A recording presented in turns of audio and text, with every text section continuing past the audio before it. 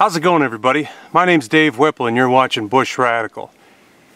I got a question for you today. Is Bushcraft dead?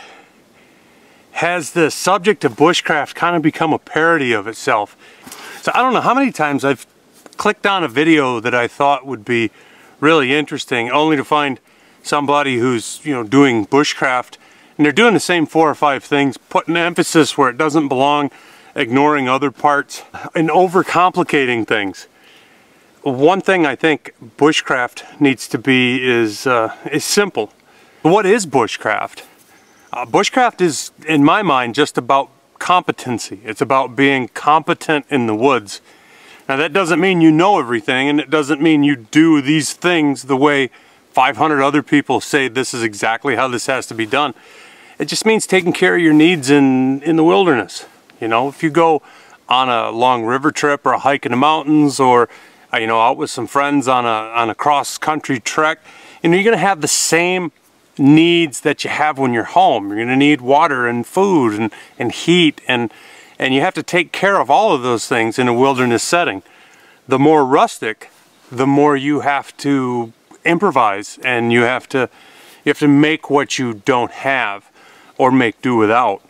And that's kind of what bushcraft is in a nutshell. It's just being able to take the material of the natural world and use it to cover your needs.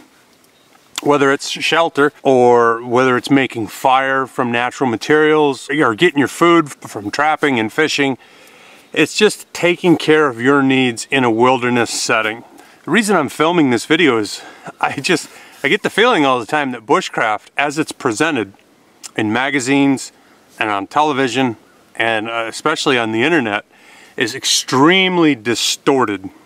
There's a lot of emphasis on a few things that are sucking the air out of the room. There's other stuff that's only touched on. I was probably in my mid-30s before I ever even heard the term bushcraft. And now it's approaching a curriculum of study almost, where there's some folks that are prone to very rigid thinking, that you say, you need to learn these things and they need to be done this way, or you're doing it wrong. I think there's 1,000 ways to skin a cat, but it all boils down to the same thing.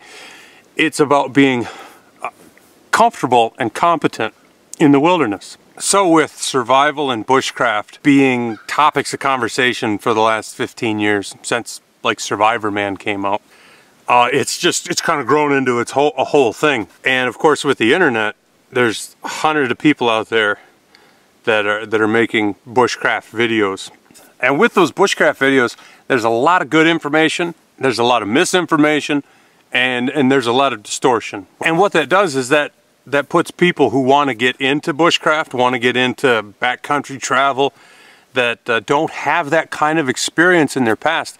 It kind of puts them at the mercy of, what do you believe? What do you trust? What's real here? And so for the next few months, I'm going to be doing a series of bushcraft videos, just looking at the practicality of each aspect of what most people would consider modern bushcraft. Kind of taking the things that are bigger than they need to be and squashing them down, and maybe shining some light on some of the other things that have been passed over as unimportant. Or maybe correcting some misinformation. If you've watched this channel before, you've probably heard me say, I'm not a bushcrafter. This is not a bushcraft channel. I've kind of always kept that bushcraft label at an arm's distance away, because I didn't really feel like I belong in that community. But I guess a lot of the folks that watch this channel are interested in content that's bushcraft related. I'd like to at least put out my version of what I would consider practical bushcraft. My intention is to kind of just clarify for the new people, or just for entertainment for people that like to see bushcraft videos and want a little bit of a different perspective. I'd like to take some of the things that are sucking the air out of the room and really figure them out, and to see what's important about that activity, and if it's something that we need to know, if it's something that is just, kind of a Hollywood thing that YouTubers have latched onto and ran with. So is bushcraft dead in my mind? No, I don't think it's dead, but I do think it's a bit stale. So let's get a good conversation rolling on this topic. What do you guys find to be the quintessential things you would need to know to be competent in the woods. And what do you think is just fluff and filler? And let me know what you guys think. Throw your comments down there in the bottom, and I hope you guys enjoy my forthcoming series on bushcraft. My name's Dave Whipple, and thank you so much for watching Bush Radical. And be radical, eh? See you soon.